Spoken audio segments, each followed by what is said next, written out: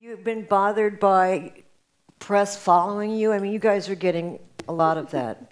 Marcia called me over Christmas because they were following her, and she goes, "Are you out of town?" I'm at the grocery store and I'm buying string cheese, okay? And I'm like, this is not interesting. Eva must be gone. Sure enough. But you know, I just had my 30th birthday party, and we had a piñata because it was a Mexican-themed party, and it was in the shape of a paparazzi. So we beat the crap out of it. They're like,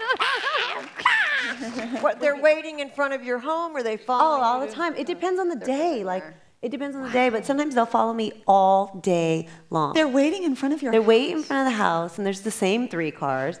One's a green Mustang. Like, I won't notice you following me. You drive a neon green Mustang.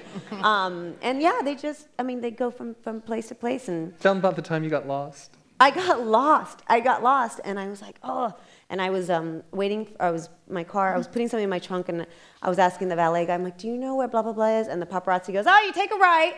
And the shortcut, the way we go. And I'm like, thanks. And then another time I was grocery shopping, and I was at my house getting all the groceries down, and a can of tomato sauce fell out and rolled. I live on a hill. I'm sure they've all seen pictures. You all know where I live. And it rolled right to a paparazzi guy, and he runs and brings it up. So at least they perform some function. Yes. I mean, just to go shopping, as you were saying, if they catch you early in the morning, that's it. They follow you wherever you go all day long. And like high-speed car chases, then you get into it. You think you're in a Bond film. Yes. Yes. And you wait till the light's just turning red, and then you hit the gas and you make that left, and they run the red light. Oh, they run them all the time. Psychos, I know.